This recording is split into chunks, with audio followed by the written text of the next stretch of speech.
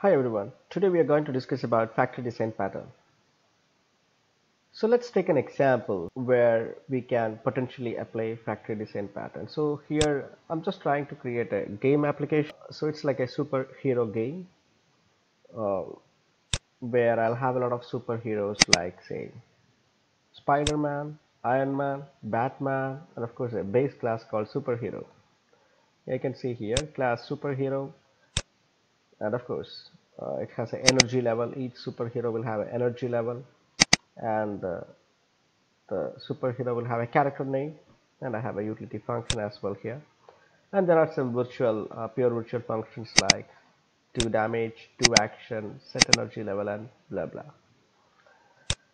And each character derived from the superhero base class publicly. And say in my game application, say I have that in a PC game you will have a lot of scenarios. Maybe you'll have more than 1,000 scenarios in a good game. So here, the need of the superhero is that if a player is in need of a help, we can bring a superhero, and of course, the superhero character and its energy level will be based on the current player's score. Say, for example, if my current score is less than 10, I need a better support, something like that. So you can see here, so I have a function called in scenario level 1. I'm just creating a hero and I'm just checking if my score is less than 20. I'm sorry, if it's between 10 and 20, I'm creating a Spider-Man. I'm checking I'm setting up the energy as 50, some numbers here. And if my score is between 40 and 20, I'm creating a Batman and blah blah blah. That's it. And of course, we are requesting the superhero to do his action. Perfectly fine, there is no problem. But imagine in a game kind of scenario, we may need to create objects like this in several places, and it's not a good idea to do all this kind of creational logic repeatedly. There we can use a factory design pattern very well. Okay, so I'm just going to delete this function, and I'll actually use my main function here. So you can see here I have a hero factory class. So hero factory class will have a method called create hero.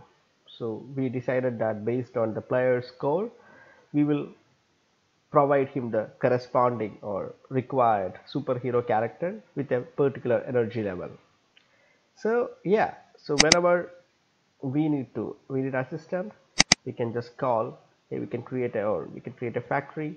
We can just get the superhero star, it's a pointer, and we are saying, hey factory, create the hero. My current score is, I'm sorry, I'm getting this window pop up sometimes. So yeah, if my score is 10, I need the corresponding superhero, and I'm just trying to use it in various places. You can see it's from a client perspective, whoever is using this uh, object, it's very clean code. You don't need to do a lot of decision making because the factory itself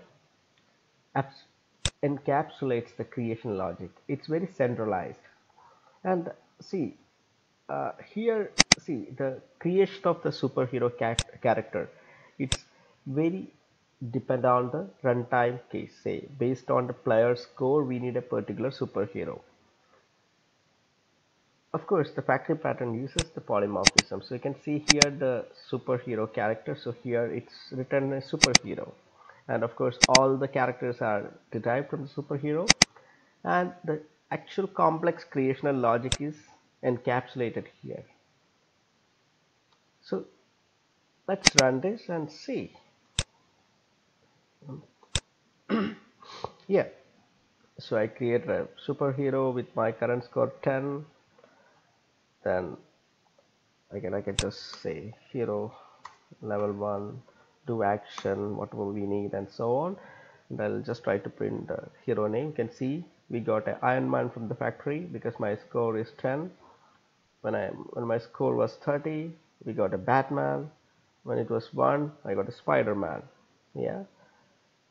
So that's all about factory design pattern. In a nutshell, factory design pattern encapsulates the complex creational logic within a small function, and it's very handy for the users. That's all. Thank you very much.